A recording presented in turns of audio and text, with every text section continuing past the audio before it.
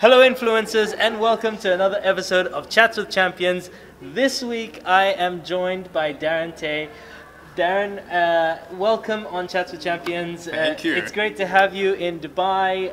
Darren is the world champion of public speaking from 2016 and the author of Express to Impress.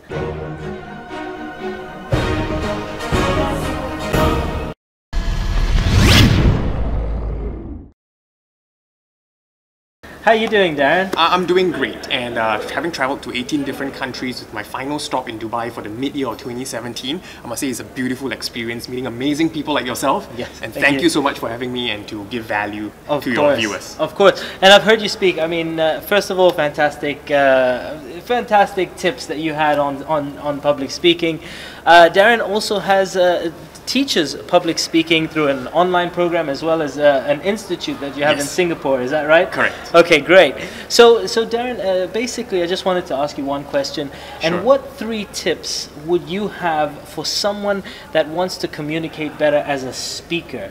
A lot of the people out there speak to many people. What 3 tips would you give them to be a better speaker? Sure. I think the first tip would be to understand that when it comes to public speaking, it really stems from good private thinking. So the thing is, many people would expect one to craft those speeches and be able to do it in a very quick period of time. Yeah. But what I say is that it's the mentality to be prepared to rewrite the script many different times, because the great speech is not written once, but a great speech is rewritten a couple of times. So you must have the mentality to continue to hone that craft, test it before the audience, before you get the finalized product. Okay. Second tip is to start as early as possible to have a story bank, a message bank, and a quotation bank. Because many people assume that, oh, whatever that they read, they can remember. I remember this quote, which is that the faintest of pencil mark is even stronger than the best of memories.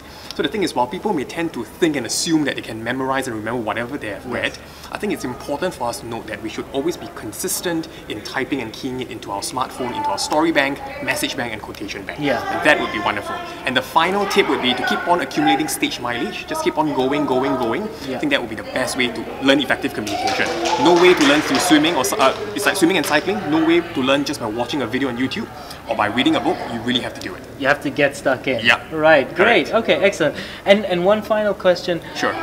For anyone out there wanting to be a champion of something, any further tips for you to be a champion? I think that what you need to do is that you can always look out for new mentors, even just by watching their videos or reading their books, because it helps shorten your learning curve exponentially. Yeah. Even for me now as a professional speaker, developing my own online and live programs, what I do all the time is that I still continue to learn from others. Because now is a day of not lack of information, but the overwhelming influx of information. So we need to be able to clearly tap in and leverage on other people's time so that read their materials, we won't have to plow through the 63 million search results when we type how to be a better speaker in the Google search engine. So I think that will definitely help. Okay. Well, there you have it. Words of wisdom from the 2016 World Champion of Public Speaking. Darren, thank you very much for coming on. And thank you for having me. We will see you on another episode.